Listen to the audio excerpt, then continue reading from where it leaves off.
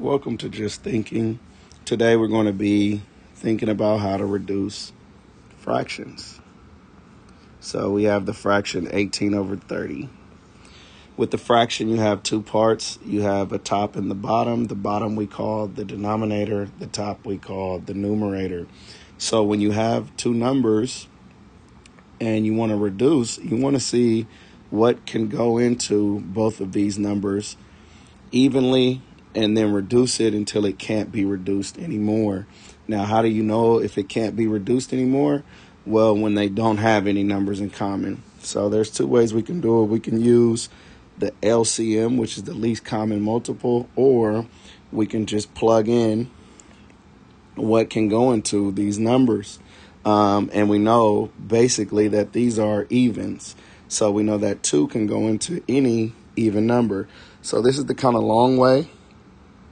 And we know that 2 can go into 18. 2 can go into 15. I say it's the long way because after we reduce 18 divided by 2, that's 9. And then 30 divided by 2 is 15.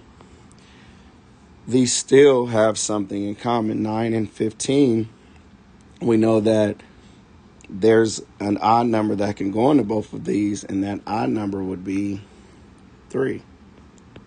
So now we're dividing each number by 3.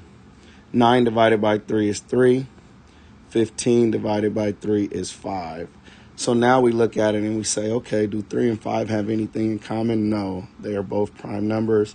Prime numbers have only two factors, one in themselves, and 3/5 is how you will reduce this.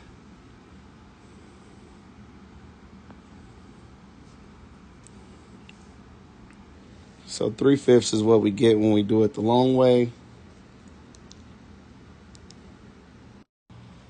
So this is just one way to get it. Now, if we look to see what numbers went into the numbers to get the 3 over 5, if you look, we have 2 went into 18 and then 3 went into 9. That's 6. 2 went into 30 and then 3 went into 15. That's 6 as well. So if we look at the problem again and we go 18 over 30 and we look at 6 and 6, notice that we get 3 over 5.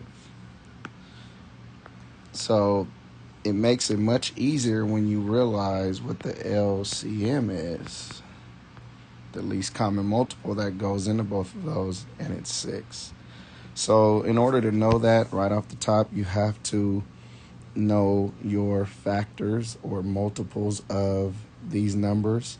And multiples are what numbers multiply to get these numbers. So 6 is the least common multiple for 18 and 30.